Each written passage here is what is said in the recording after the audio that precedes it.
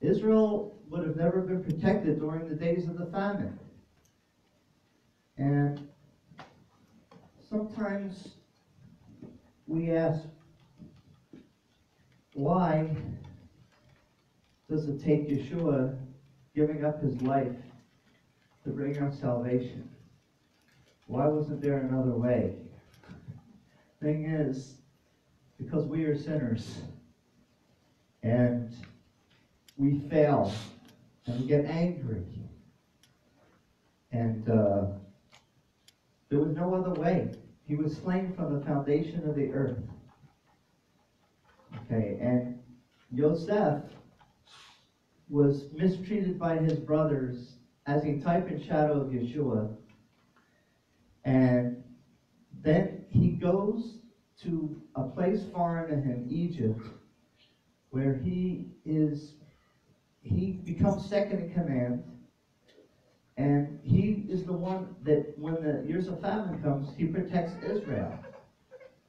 Okay, so Israel has a place to stay during some terrible days, during some terrible years.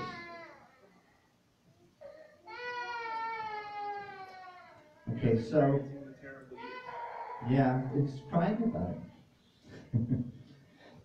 Okay, so now Joseph, in last week's portion, he revealed himself to his brothers. And we talked about how Joseph revealing himself to his brothers was a type and shadow of when Yeshua comes back and reveals himself to Israel as a nation. And that every detail about what happened with Yosef when he revealed himself to his brothers is details about what's going to happen when Messiah comes back. However, if you weren't here for that, you guys are gonna. Well, it's posted up on Facebook. Okay, I'm in the process of. I think he wants to come back to this.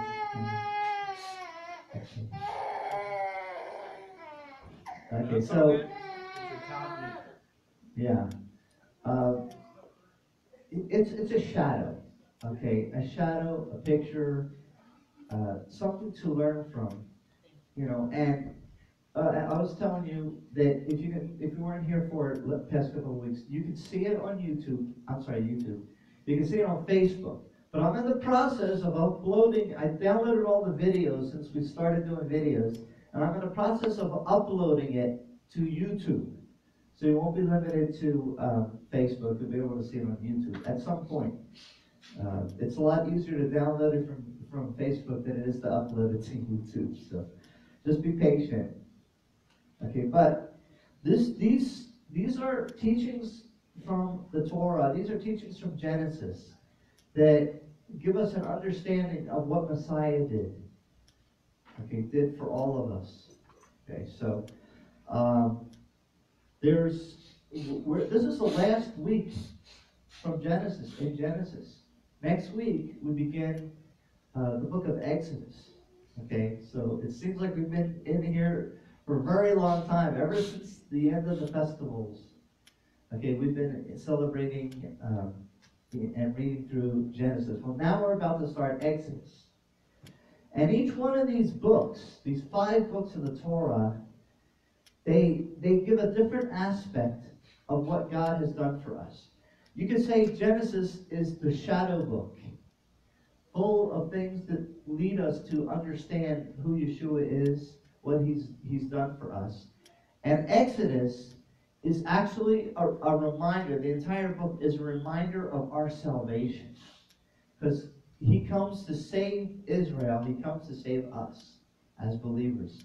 He saved Israel out of bondage, out of slavery, and he saves us out of the bondage to sin. So these next weeks are going to take on a whole different thing. Okay, and we'll see what the Lord does and what he says. But this is a whole different time. We'll say a little prayer at the end. Please remind me, Josh. Chazak, chazak.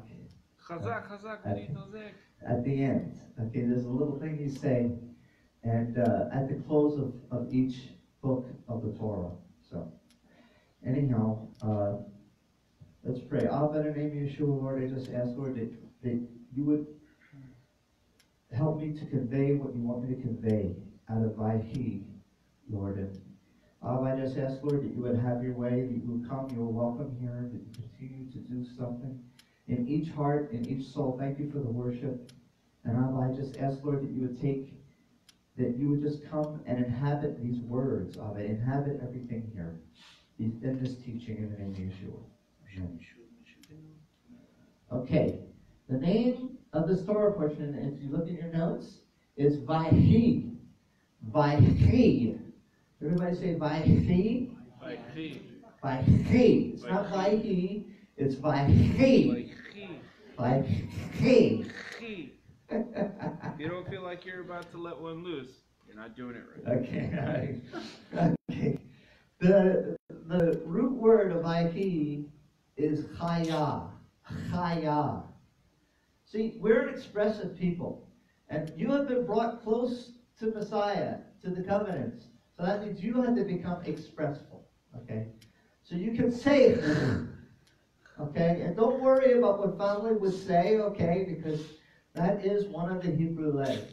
Okay? Okay? Chaya. It means life. To have life. He has given us all life abundant.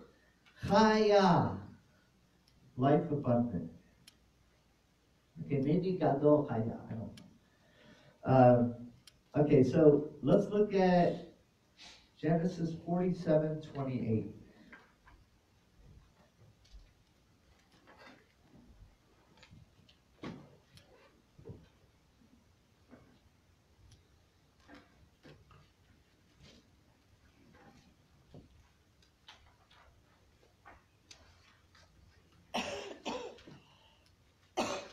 We'll read to verse 48 too.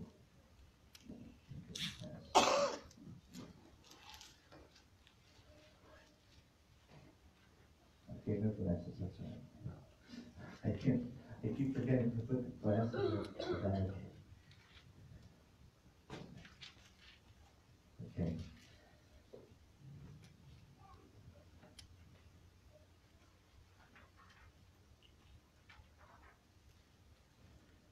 Jacob lived in the land of Egypt 17 years, and they were the days of Jacob, the years of his life, 7 years and 40 and 100 years.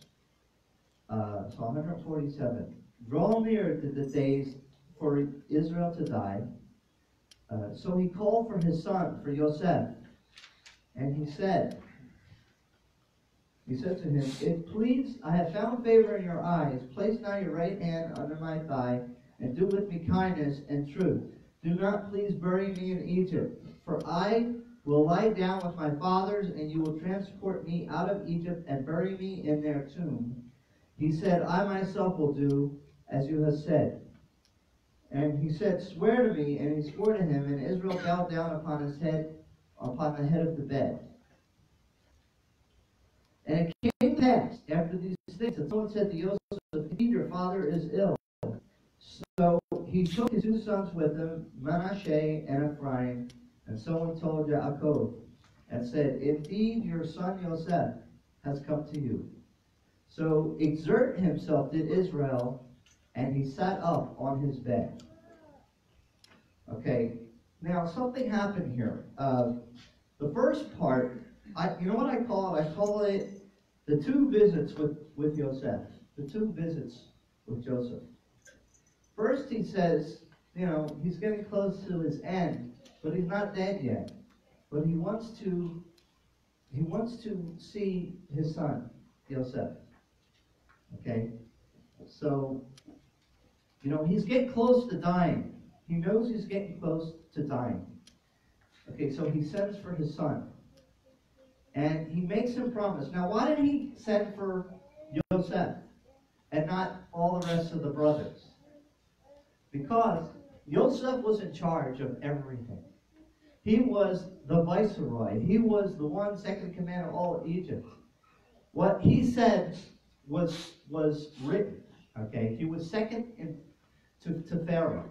Okay, so he wanted to make sure that, he knew that his brothers might forget to take his body out when they come out of Egypt later on. Okay, so he wanted, actually not when they come out of Egypt later on, when Jacob dies, that they might not care to take his body out of Egypt and take it back to the land. So he said, I'm going to make sure that this happens. So I'm going to tell the one second in command of all of Egypt his authority. Okay. Now, something else was happening too. Do you know what it says in verse 31 of 47? It says, he said, swear to me, and he swore to him, and Israel bowed down upon the head of the bed. Now, he bowed down. Do you remember that there was a prophecy a few weeks ago that when we first started with Yosef, that there was a prophecy, the sun and the moon and the 11 stars were going to bow down to you. Well, the brothers bowed down, but and obviously his mother couldn't because she was gone already. Okay, Rachel. But Jacob, and this is where Jacob fulfills his part of the prophecy by bowing down to Yosef. In a way, as a picture, remember this whole thing is a shadow of Messiah. And everyone will bow their knee. What's the scripture say? Every knee will bow and every tongue confess that Yeshua is Lord. Well, that is typed and shadowed here in the story of Yosef and the bowing down of the brothers and the dream he had. Okay? Okay, so he fulfills that, he swears, and he's not gone yet. It says, and it came to pass.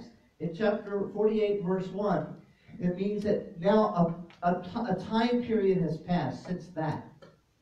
Okay, he's not quite dead yet. He probably has maybe a few weeks, maybe a few days, I don't know. But he goes away because this time, the first time, it was just him that came. But the second time, Ephraim and Manasseh comes. Yes. Someone have a question about anything? Okay. All right, just your thoughts going. Okay. The second time, it says, it came to pass in these things that someone said to Joseph, indeed your father is ill, so he took his two sons with him. See, he knew now, Joseph knew that his father was about to die. So he said, I have to continue the blessing. He has to bless my sons.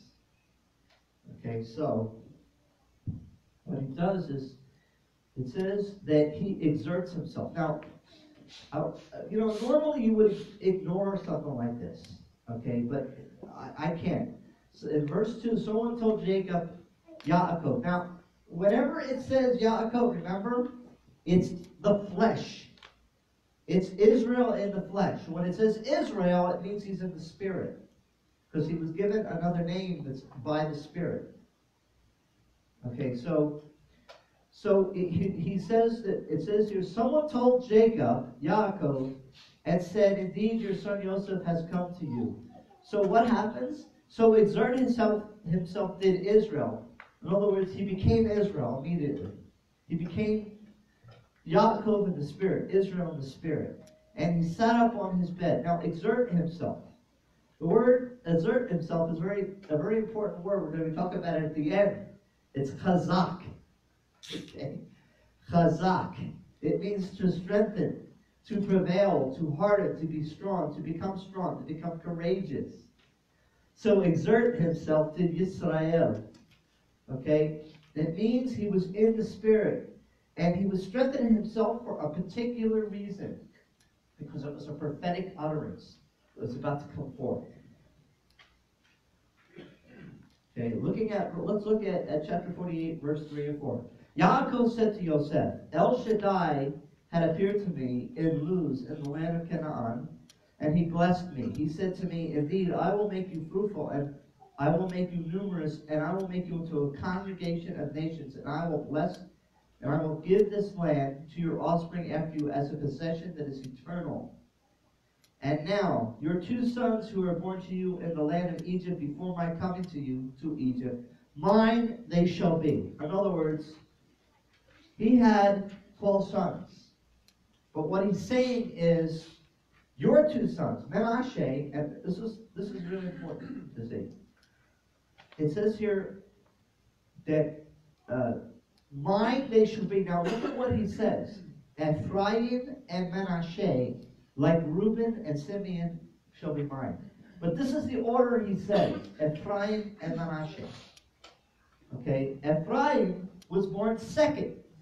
Menashe was born first. There's an incredible revelation in what I'm about to share with you. We're on page 2. He gave him a promise that you'll be fruitful, you'll be numerous, and we're in the middle of page 2 in your notes. 4 promises to Yaakov. And I want you to know something. These promises aren't just to Yaakov, because if you're born of the Spirit and you have been grafted into Israel by the Spirit, these promises belong to you. I will make you fruitful. I will make you numerous. I will make you into a congregation of nations. And I will give this land to your offspring after you as an inheritance, as a possession that is eternal. Fruitful and numerous. And I will make you into a congregation of nations. Okay? From the Hebrew, this is what it's saying. We're on page 3 now, about the middle part. I will make you, Yaakov, fruitful and make you great. I will make you into a congregation of nations. Try this. Congregation set aside of the nations to teach the nations, or a congregation amongst the nations. In other words, you will be set aside to teach the nations. Also, you will be amongst the nations to teach them. Listen, all of us who are born again believers, we are not called to sit on our, tuchas, thank you. The Yiddish way of saying butt, okay? We are not called to just sit, okay? We are called to do something. God never makes tails. He always makes heads. Okay? I don't care about there being heads and tails on a coin. There's only heads in God's sight. Among God's people, we are always heads. We're not tails. Now, if you're there to learn from somebody, that doesn't mean you're a tail. It means God sent you to learn so you could be a head. Because you need to teach. The whole purpose of the Torah, the whole purpose of being separate, the whole purpose of being a people of God, a covenant people of God, is so that through your life you can be a witness of heaven above. You're bringing heaven down through you. And you are to testify. And you are to be a blessing. And you are to be multiplied. Okay? If you don't have a ministry and you have a lot of knowledge, you need a ministry. I mean, we need to spread this. It has to get out there. Okay? And there's different ways, too. You know, we've got this band, with Dean, that we've been building here, and we would like to get it out there. And that's our goal. So keep that in your prayers. We want opportunities to share the music and share the message. And right now there's still a huge church out there that's not receptive to the message. Because they're stuck sitting on pews. Instead of being heads, they like being tails. And I don't know about you, but I don't know anybody who's truly walking with the Lord who wants to be a tail. Okay? They get something, they learn something, it confirms something in their spirit, it confirms they're hearing from God, and they get a chance to share with other people. That's what it's all about. We're not here to have a nice religion. I'm as anti-religious as you can get. Okay. Well, maybe not completely. I'm sure there's somebody who would say, you sound kind of religious to me, but that's it. All right. So, Yosef. Let's break down some of these names.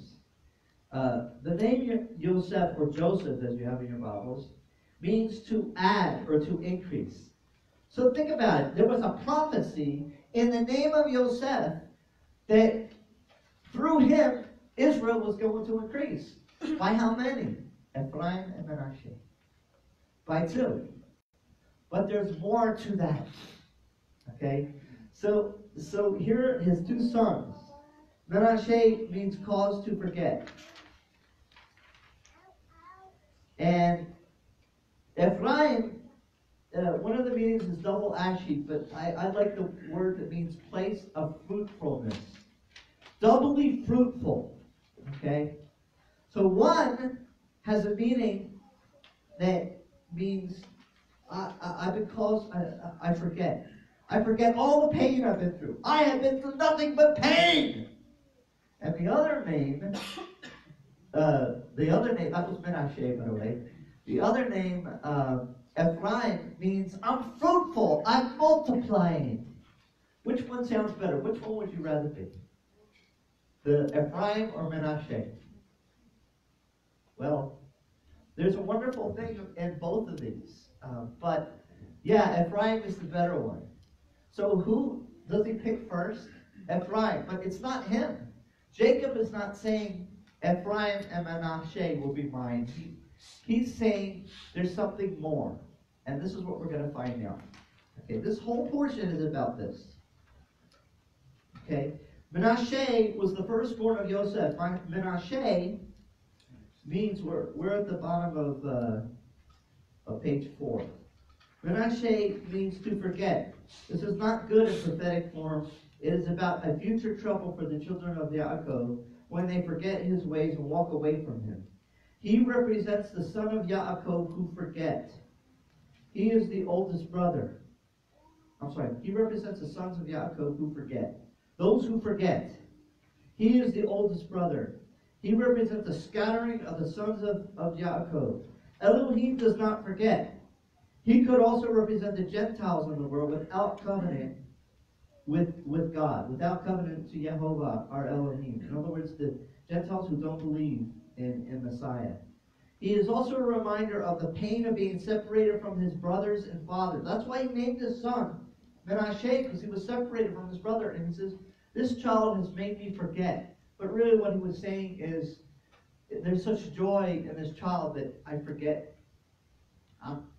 It's not so bad, the pain that I have being away from my brothers.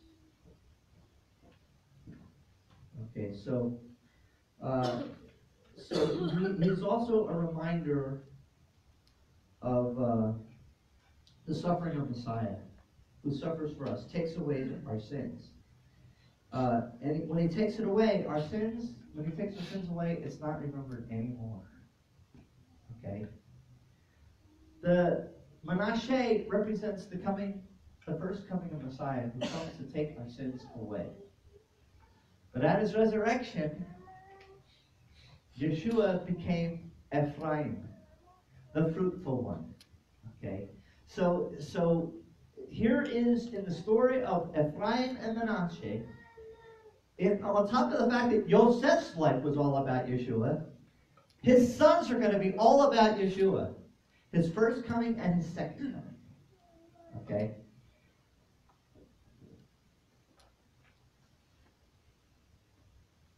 Okay, now, this is why Israel says, actually we need to read a few more verses. Okay, where were we at?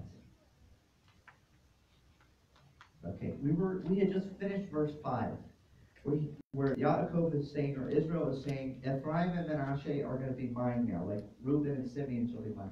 Verse 6, but your progeny, in other words, your seed after this, with your wife, which you beget after them, they shall be yours. By the name of your brothers they will be called with regard to their inheritance.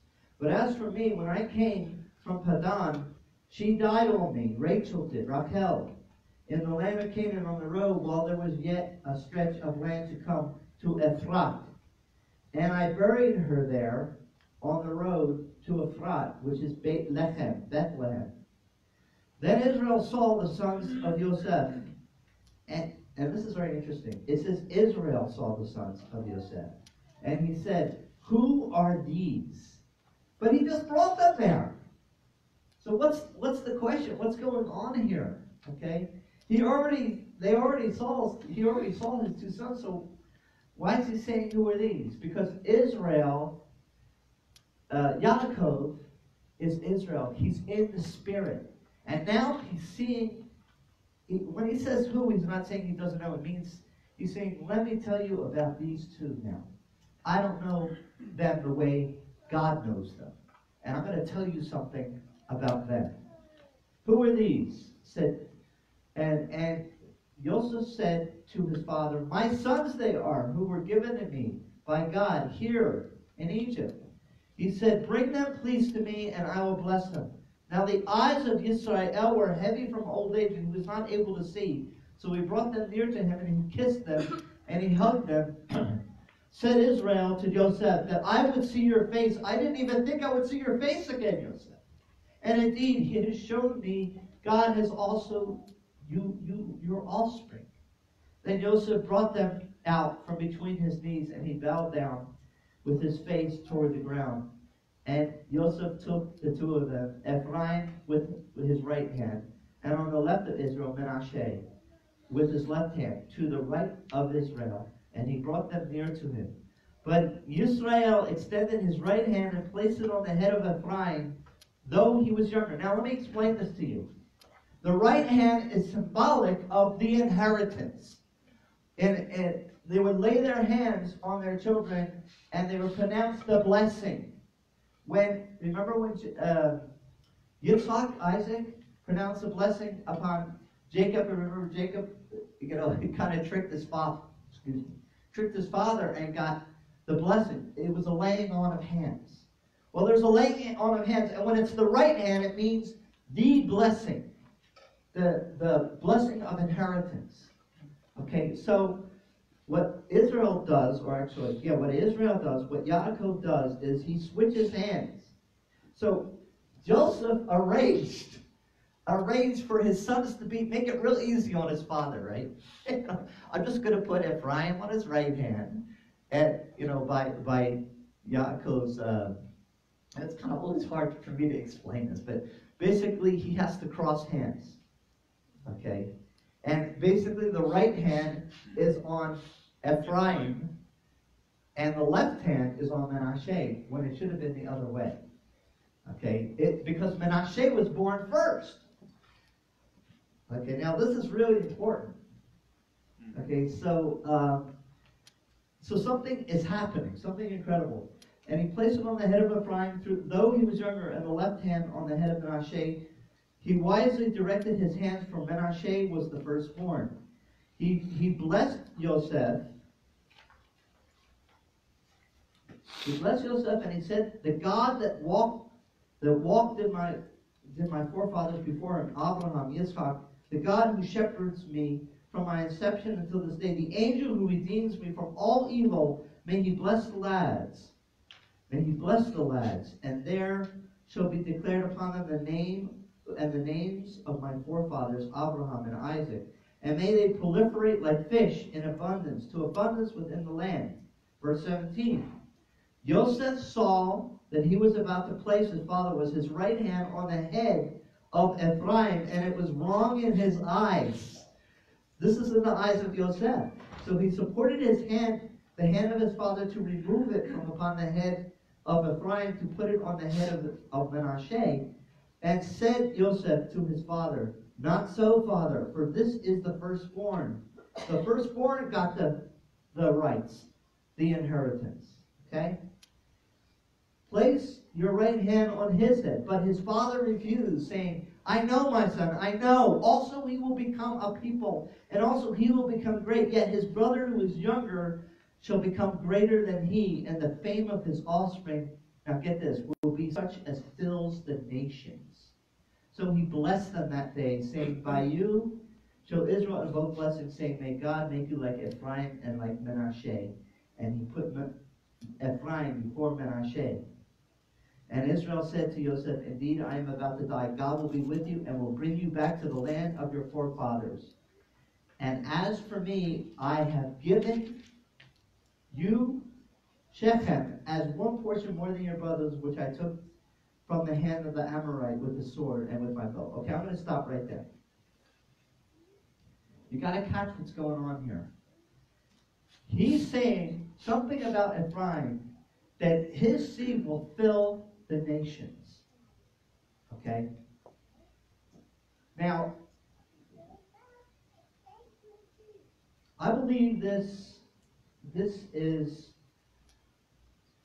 because of Yeshua. what he did for us. He died for us. And that's how Manasseh was fulfilled in his life. Ephraim is the fruitfulness of what Yeshua did for us. It's symbolic of the fruitfulness of what he did for us. When everybody believes, they become like a part of Ephraim. You understand? In the Spirit. In Romans chapter 11, you are joined to the covenant. You are joined by Spirit. You are a wild olive branch that's been joined against the nature of the olive tree. You are not a natural branch. Israel was a natural branch, but in the physical. But there is a spiritual branch. You have been added in. You've been grafted in, contrary to nature. It says in Romans 11. All believers, they are a part of Israel, a part of Ephraim. Why do I say Ephraim? Because Ephraim and Manasseh and Ephraim is about Yeshua, period. Yeshua's first coming in Manasseh, and Ephraim his second coming. And all that he's given, everything, all authority has been given to him. And that's every soul that comes into the Lord. It's symbolic. Now, I have heard this taught in what's called the two-house movement in the church. Have you ever heard of that? Two-house movement, replacement theology. Oh, the church has replaced physical Israel now, so we don't, we don't have to do the Torah. We don't have to do all this. And then there's this other group that has come up called the two-house movement. And they've been around for about maybe 25 years or so. Okay?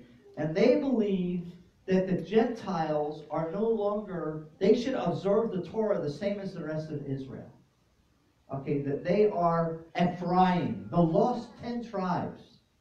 Again, trying to take a physical thing and turn away from the spiritual meaning and turn it into a physical meaning. Okay? There is no two-house. Okay? There is no two-house movement. There is really no denomination in reality. We are all supposed to be one, a whole new man, one new man, made up of Jew and non-Jew, made up of Israel, physical and non-physical Israel. Okay? It's like this, all these doctrines of replacement theology is just plain ignorance, trying to say that we are better than Israel. They dropped the ball, so we picked it up. Okay? Kind of like in football. Okay? What I'm saying is that they want to be the ones that are right and leave Israel to die. Leave Israel to go to hell. Okay? And that is demonic. Because God has a purpose for natural Israel. Throughout the scriptures, he says, I will join the two together and they will become one. Okay, even there's a prophecy about Judah and Ephraim coming together. Okay, this is really cool. Okay, so listen, if you run to people like this, and you will run into people like this, I am positive. Okay, they're going to tell you you're not doing Torah well enough. You have to do it by the letter of the law, because God gave that to the Gentiles as well. That's not true. Okay, listen, if we are not doing Torah because we want to know Him, we're already messed up. If we're doing Torah because someone said you have to do this because the law says that, that's the letter of the law. That's bondage.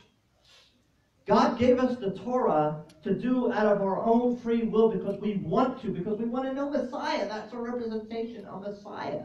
We parade the Torah around every week as a symbolic to remember that in the future, the Torah is going to go forth from Jerusalem, and all the nations are going to flood to Jerusalem to hear the word of the Lord, to hear the Torah. Okay, so, there's two sons here.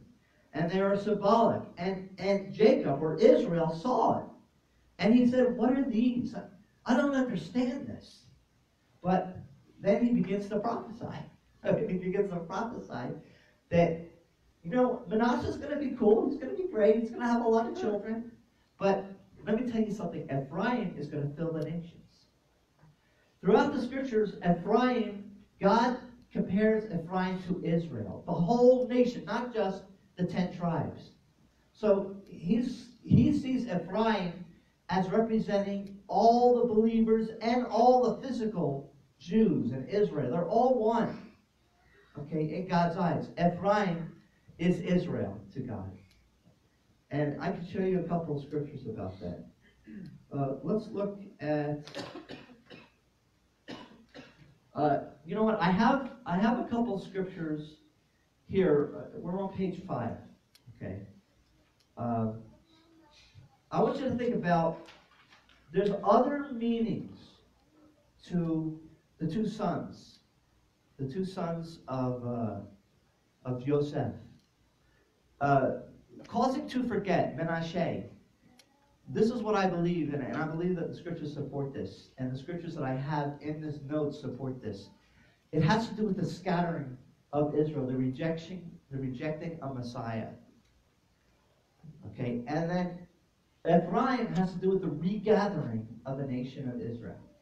So even though it has to do with also all the believers that have come in, it also has to do with Israel's rejection and then coming to Messiah, becoming believers. Okay.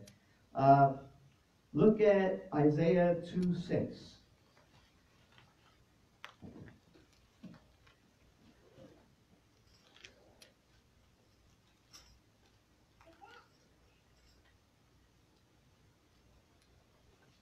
Isaiah 2:6. For you have abandoned your people, the house of Jacob, because they are filled with influences from the east, and they are soothsayers like the Philistines, and they strike bargains with the children of foreigners. Okay, so the whole word abandonment, the whole word of forsaking is connected to the word Menashe. Okay, chapter 49, 14 to 16.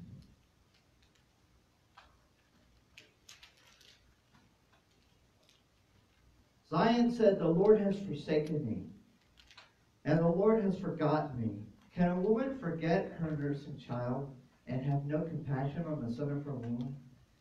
Even these may forget, but I will not forget you. Behold, I have inscribed you on the palms of my hands. Your walls are continually before me.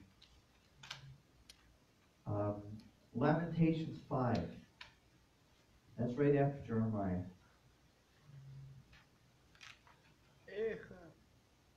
Echad, Hebrew.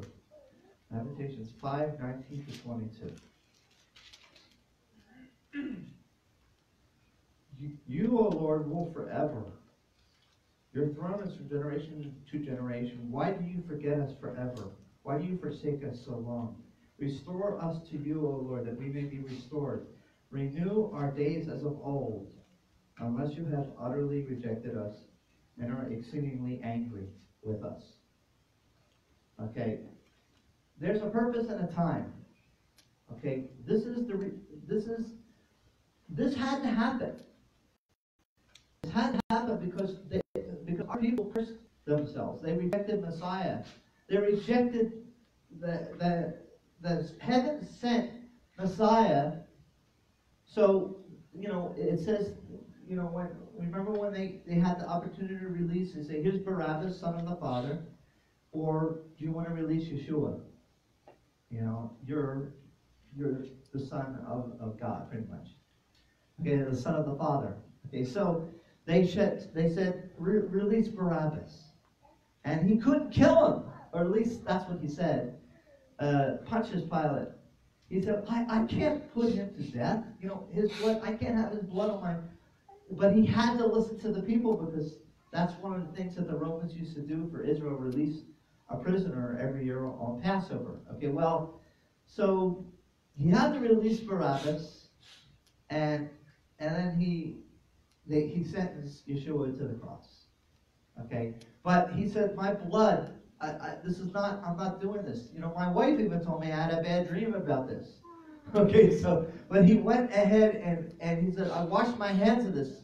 Yeah, right, like he can wash his hands of the guilt that he has in putting Yeshua on the cross. But the reality is this. The people said, his blood be on us and on our children. Do you realize how serious that is? In other words, the condemnation for what would happen to Yeshua remains upon the Jewish people, upon all the people of Israel. Okay, the forgetting, like that we are forsaken. The Jews, Israel, are like they're scapegoats. They're scapegoats in the nations. Okay, and everybody blames, you're Christ killers. I grew up hearing that from probably Christians or Catholics who said that to me. You're a Christ killer. The thing is, I don't even know who Christ was when they would tell me that. But because of this, Jews have a hard time with Yeshua, with Jesus. I could go to Israel and believe in anything. I could be a flaming homosexual. I could be a Buddhist. I could be, and not have anything to do with the God of Israel. I could believe anything. But the moment I believe in Jesus, oh my God, it's like I'm condemned. The nation will not let me in. Even though I'm a Jew, fully Jewish, they will not let me in because I believe in Jesus. Because there's been such stigma thrown toward Jesus by believers.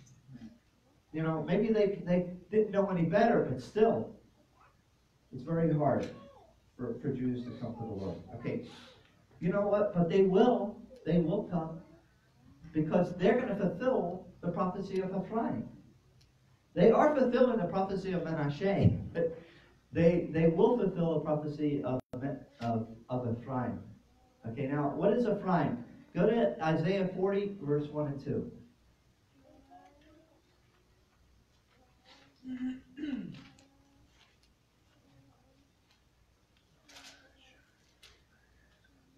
Comfort my people, says your God. Speak kindly to Jerusalem and call out to her that her warfare has ended, that her iniquity has been removed, that she has received of the Lord's hand double for all her sins.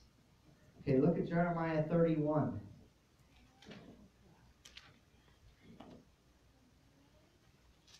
Jeremiah 31 is about the salvation of Israel. Let me find a particular spot. Okay. At that time declares the Lord, I will be the God of all the families of Israel, and they shall be my people. Thus says the Lord, the people who survived the sword found grace in the wilderness, Israel, when it went to find its rest. And the Lord appeared to him from afar, saying, I have loved you with an everlasting love. Therefore I have drawn you with loving kindness. Again, I will build you, and you will be rebuilt, O Virgin of Israel. Again, you will take up your tambourines and go forth to the dances of the merrymakers. Again, you will plant vineyards on the hills of Shomron, Samaria. The planters will plant and will enjoy them. And there will be a day when watchmen on the hills of Ephraim call out, Arise and let us go up to Zion, to the Lord our God. For thus says the Lord, Sing aloud with gladness for Yaakov, and shout among the chief of the nations. Proclaim, give praise, and say, O Lord, save your people, the remnant of Israel. Now look at what he says here. In verse 6, he says, From the hills of Ephraim call and arise. Let us go up to Zion. So that's Ephraim. That's Israel scattered in the nations. Come up. I'm going to restore you. Behold, I am bringing them from the north country. Verse 8. And I will gather them from the remote parts of the earth. Among them the blind and the lame, the woman with child, and she who is in labor with child together. A great company. They will return here with weeping. They will come, and with supplication I will lead them. I will make them walk by streams of water on a straight path in which they will not stumble. For I am a father to Israel, and Ephraim is my firstborn. I am a father to Israel, and Ephraim is my firstborn. Why does he say that? For Ephraim is a type and shadow of those who have been born again. Jew and non-Jew, everyone. They are not the 10 tribes that separated from Israel after Solomon's rule. Okay, I know there's a lot of people out there that believe that, but, in some points maybe they're right in their assertion, but Spiritually, Ephraim represents all of Israel who believe in Messiah. And that means you too, Jew and non-Jew. Okay? Hear the word of the Lord, O nations. Now, verse 10. Declare in the coastlands afar off and say, He who scattered Israel will gather him to keep him as a shepherd keeps his flock. For the Lord has ransomed Jacob and redeemed him from the hand of him who was stronger than he. They will come and shout for joy on the height of Zion, and they will be radiant over the bounty of the Lord, over the grain and the new wine and the oil, and over the young of the flock and the herd. And their life will be like a watered garden, and they will never languish again. And the virgin will rejoice in the dance, and the young men and the old sing together. And I will turn their mourning into joy, and I will comfort them and give them joy for their sorrow. And I will fill the soul of the priest with abundance, and my people will be satisfied with my goodness, declares the Lord. So I'm not going to go in more than this, okay? Do you all see how Ephraim represents all the believers? There's more scriptures than this, and it's in the notes. You can look at it. Okay, I only gave you a few, but let me give you one more. Chapter 50, 17 to 20, and I'm going to drive this point home of how this applies to you. Jeremiah 50, 17 to 20. I have them in bold, the ones that I thought would be most important.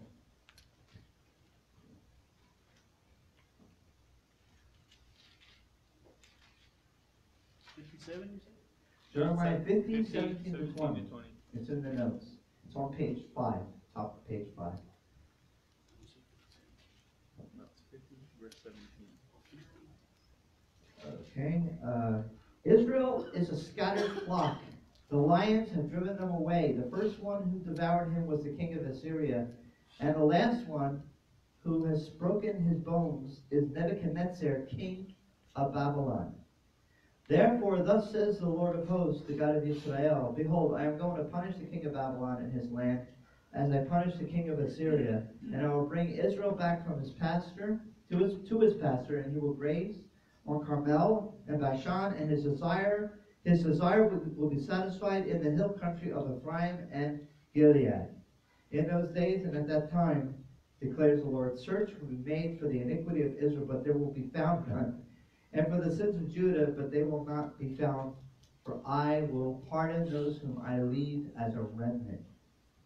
They're always called a remnant, because a lot of people are going to die in the coming days. And there's only going to be a remnant. God's going to save the remnant of Israel. And it says that in Romans 11 too. Okay, so this is the reason I'm bringing all this up is now the personal application of all this. When we are not walking with the Lord and we're walking in the flesh, we are like Menashe, and we're not going to have the end of pain and troubles. But when we're walking by the Spirit, we're like Ephraim, and we're fruitful and we're blessed.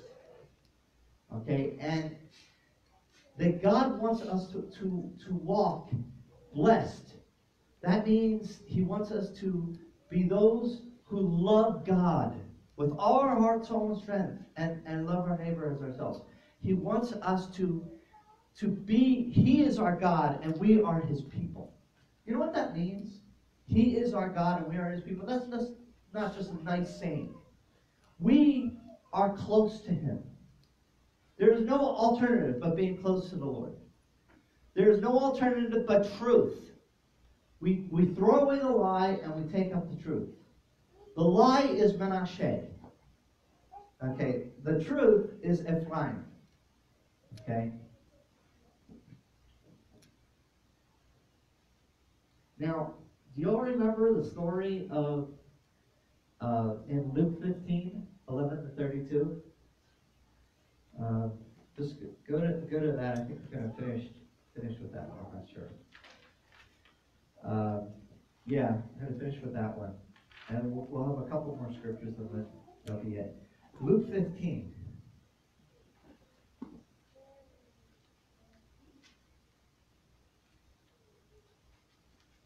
Luke 15, starting verse 11. And he said, a man had 2 sons. The younger of them said to his father, Father, give me the share of the estate. okay, that falls to me. So he divided his wealth between them, and not many days later, the younger son gathered everything. Remember the prodigal son here? The younger son, okay, here we go. The younger son gathered everything together and went on a journey into a distant country, and there he squandered his estate with loose living. He was kind of like Menashe, okay? And now when he had spent everything, a severe famine occurred in the country, and he began to be impoverished. So he went and hired himself out to one of the citizens of that country, and he sent him into the field to feed swine. And he would have gladly filled his stomach with the pods of the swine that the swine were eating, and no one was giving anything to him. But when he came to his senses, he said, "How many of my father's hired men have more than enough bread? But I am dying here with hunger. I will get up and go to my father and will say to him, 'Father, I have sinned against heaven and in your sight. I am no longer worthy to be called your son. Make me as one of your hired men.' So he got up and came to his father, but while he was still a long way off, his father saw him and felt compassion, and ran and embraced him and kissed him. And the son said to him, 'Father, I have sinned against heaven and in your sight. I am no longer worthy to be called your son.' But the father said to his slaves, 'Quickly, bring out the best robe, put it on him, put a ring on his hand, and sandals on his feet, and bring the fattened calf, kill it, and let us eat and celebrate. For this son of mine was dead and has come to life again.'" That's what it is to become born again. "And he was lost and has been found." And they began to celebrate. And the older son was in the field. And when he came and approached the house, he heard music and dancing, and he summoned one of the servants and began inquiring what's happening.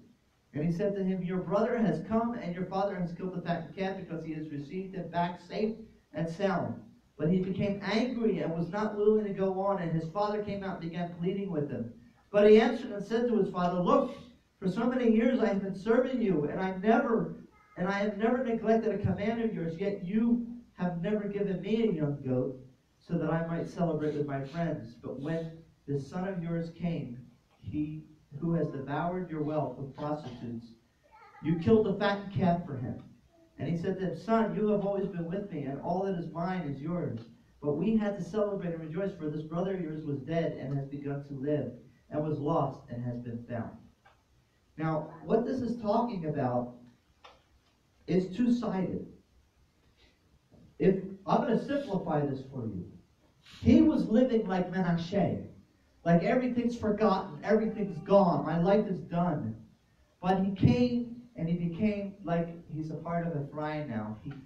His life came back to him. That's what it means to be born again. Okay, so what happened is Israel and Ephraim, the younger brother, you could say, is Israel. Israel has squandered the things of God. They messed up, and then they come back. Okay, and they're again close to the God of Israel. And there's a jealousy because all the believers that, we've walked with you, but why are you celebrating the Jews coming back to you and Israel coming back to you? And you didn't celebrate, I was going through, a hard time here.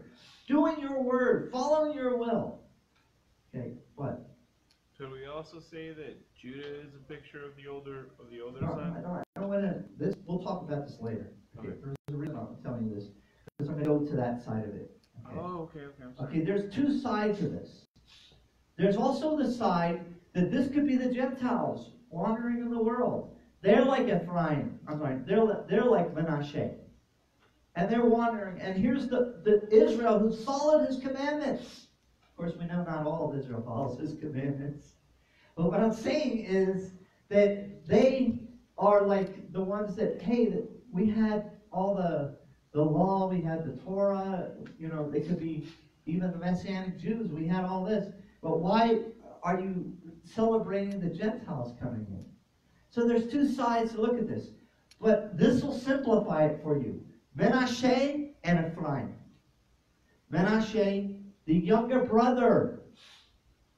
No, I'm sorry, Ephraim was the younger brother. No, Menashe here represents the one who is squandered everything, who's lost everything, who feels like it's all forgotten. But then he becomes born again and joined back. This really is an application for everyone who goes from a life without the Lord to a life with the Lord. Okay?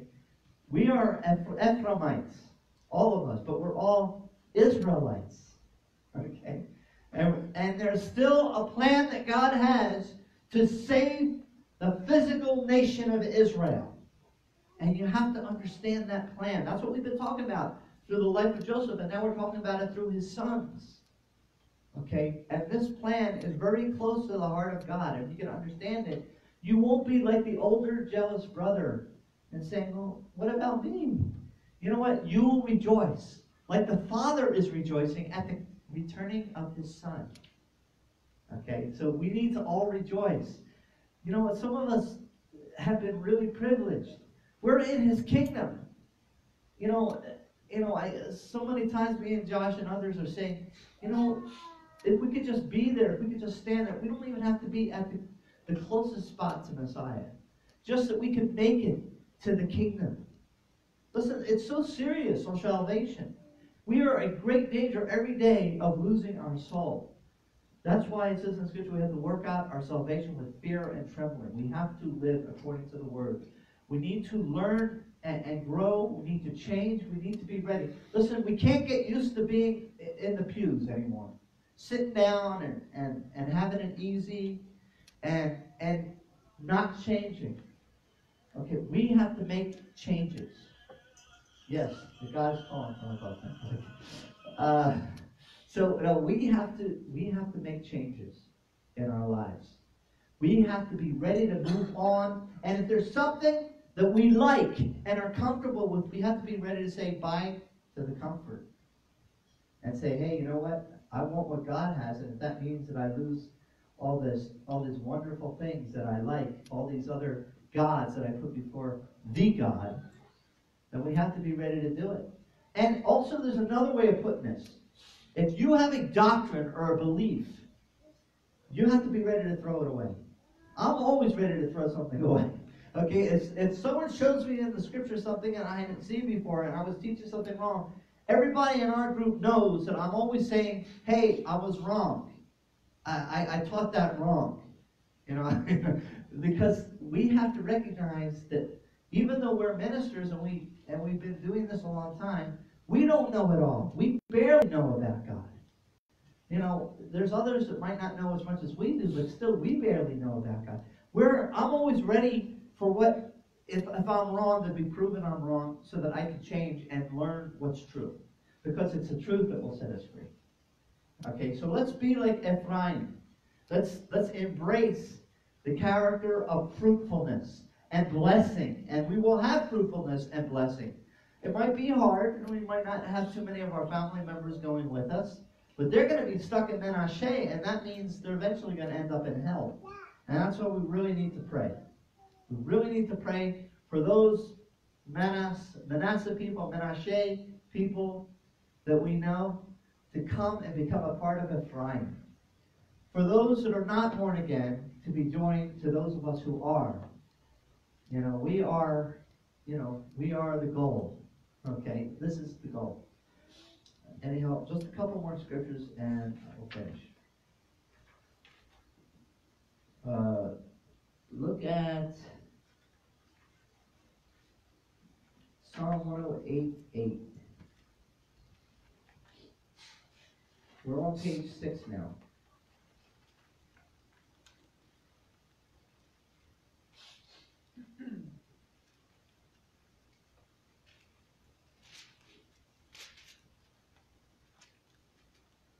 Gilead is mine, Menashe is mine, Ephraim also is the helmet of my head, Judah is my scepter. Okay, Ezekiel 37.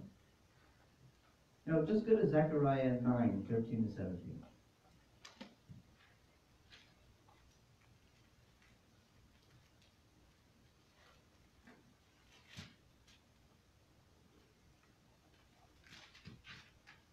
I will bend Judah as my bow.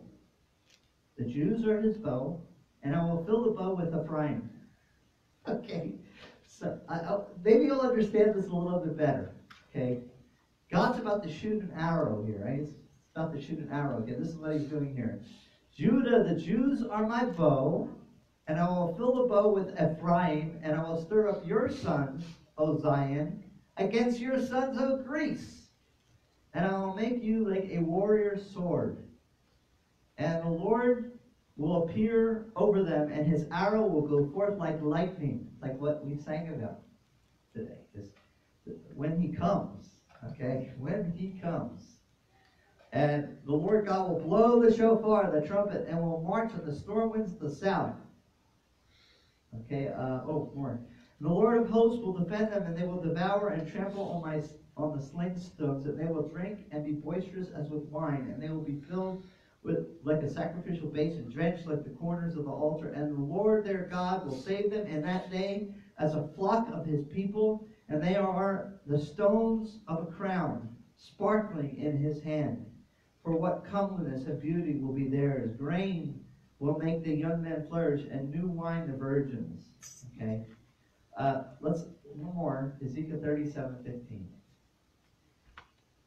I wanted to. I was thinking I could skip that, but no. We really need to read that one. Ezekiel 37:15. So think about it. Are you the bow, or are you the arrow? I think some of us are the bow and the arrow. Okay, but what I mean is that Judah is the bow and Ephraim is the arrow to destroy Greece. Now, he doesn't literally mean Greece. He means the Greek ways. Like all the celebrations that's going on these days with Christmas and Easter. Okay. Ezekiel 37. 15 to 28. The word of the Lord came again to me, saying, And you, son of man, take for yourself one stick and write on it for Judah and for the sons of Israel, his companions. Then on another stick write on it for Joseph, the stick of Ephraim, and all the house of Israel. Okay, his companions. Then join them for yourself one to another into one stick, that they may become one in your hand. When the sons of your people speak to you, saying, Will you not declare to us what you mean by these? Say to them, Thus says the Lord God, Behold, I am going to take the stick of Joseph, which is in the hand of Ephraim, these are the believers, and the tribes of Israel, his companions, and I will put them with it, with the stick of Judah, and make them one stick, and they will be one in my hand. In other words, they're going to be joined together with the Jews and Israel as one. This is what we're waiting for, guys. This is what's going to happen. This is what we're trying to do. Jew and Gentile together.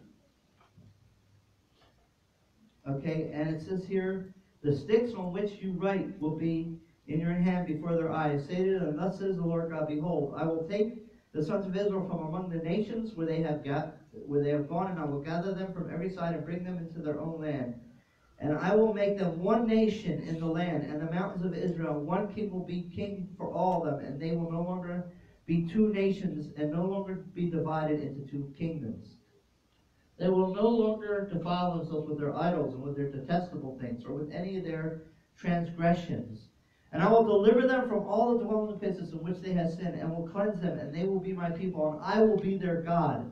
And my servant David will be king over them, and they will all have one shepherd, and they will walk in my ordinances, and keep my statutes, and observe them. They will live on the land that I gave to Yaakov, my servant, in which your fathers lived. And they will live on it, they and their sons and their sons' sons, forever. And David, my servant, will be prince forever. And I will make a covenant of peace with them. And it will be an everlasting covenant with them. And I will place them and multiply them. See? Multiply, that's Ephraim. And I will set my sanctuary in their midst forever. My dwelling place also will be with them. And I will be their God, and they will be my people. And the nations will know that I am the Lord who sanctifies Israel, and my sanctuary is in their midst forever. They're all going to be one. Manasseh, the ones who were scattered, come and are joined to Ephraim. All the believers. And all of the Gentiles who are called by his name, who have been joined. Ephraim. We're all together. Not physical, spiritual. This will set you apart from these two house people that want to say that we are actually physical Israel, the 10 tribes, the Ephraimites. There is, you can see it anywhere. Okay, but if you're not wise, you can get caught up in what they do. Many of the Hebrew roots people are caught up in this two-house movement, which is they're trying to say Ephraim, the 10 tribes, are, Israel, and they're making a division, but it's not. This is all spiritual. This word is spiritual. Okay. Now the rest of this we're not going to go over. There's more that I didn't cover. Okay, that you can look at in the notes, and there's a whole section from Genesis 49, 1 to 27, from Genesis 49 to the end of the book of Genesis. And it's a prophecy.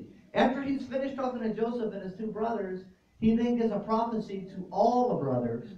And it's very prophetic. And I gave my interpretation at the end, which is on page, I think it's the last page. Actually, I put it throughout so you can just look at it. There's more there to study, to learn. So let's do the saying that we do. I'll just have you repeat after me. When we finish each book of the Torah, there's a saying that we do. And it goes like this. So just repeat after me. I'll say it in English first. May we be strengthened. Everybody, may we be strengthened. Be strong. Be strong. Chazak. Chazak. V'nit. Chazek. Be strong, and may we be strengthened. I did it in reverse. I read it left to right. I should have read it right to left. Be strong, and may we be strengthened. Abba. Lord, I just ask, Lord, that you would just take this and seal it into our hearts. Abba, we need to understand, Lord, we don't have to be jealous of one another. We don't have to feel like we're better than anybody else. All of us will fall into one of these two camps, into Manasseh or Ephraim. We want to fall into Ephraim's camp. We don't want to be miserable. We don't want to be thinking about all of our problems and giving in to the weaknesses of the flesh. We want to follow and be fruitful. Follow you wholeheartedly, Lord, and that you will be our God and we will be your people. And what that means, that you know us and we know you. We don't want to be among those that you say, I don't know you. Go away from me, you people who don't observe my Torah, or Torahlessness. I just ask, Lord, please watch out for all of us, Lord, in these cold days. I ask, Lord, that you keep us warm in your presence, And Lord, I thank you, that we would shine for you, Lord. Us Ephraimites, us Israelites in the spirit, us Hebrews in the spirit. In the name of Yeshua. Let's do the closing blessing of the Torah. Baruch atah Adonai Eloheinu melech haolam, asher natan lanu Torah temet, v'chayei olam natan b'tuchenu. Baruch atah Adonai noten haTorah. Amen. Blessed are you, O Lord our God, King of the universe, who has given us the Torah of truth, and has planted eternal life in our midst. Blessed are you, O Lord, giver of the Torah. Yivrechecha Yehovah v'yishmerecha. Ya'er Yehovah panav elecha v'yichunecha. Yisai Yehovah panav elecha v'yasem lecha. Shalom. The Lord bless you and keep you. The Lord lift up his countenance upon you and be gracious to you. The Lord lift up his face upon you and give you peace. In the name of our Prince of Peace, our Sar Shalom, Yeshua HaMashiach, the one who's given us a peace that passes all understanding. May he make our ways straight, Abba. Cause us to walk in him every day. Every minute of every day, Abba. Teach us your ways. Abba, for we are a people that long to know you, that want to know you better. Teach us, Lord, that we might learn, that we might know. We might know how great you are. Teach us about Yeshua, that we might know him. Because so many people say, I know him, and don't really know him. They're caught up in one letter of the law or another letter of the law. whether it be a letter or a teaching from Christian doctrines or a letter or a teaching from Jewish doctrines that is not correct. Teach us your ways. Lead us, Lord. Come and teach us, Lord. It says in Isaiah, Lord, that everyone will come up to be taught of the Lord. Abba, we want to be taught. Abba, we want to get even deeper revelation, Abba, because we want to see and know you and know ourselves. In the name of Yeshua.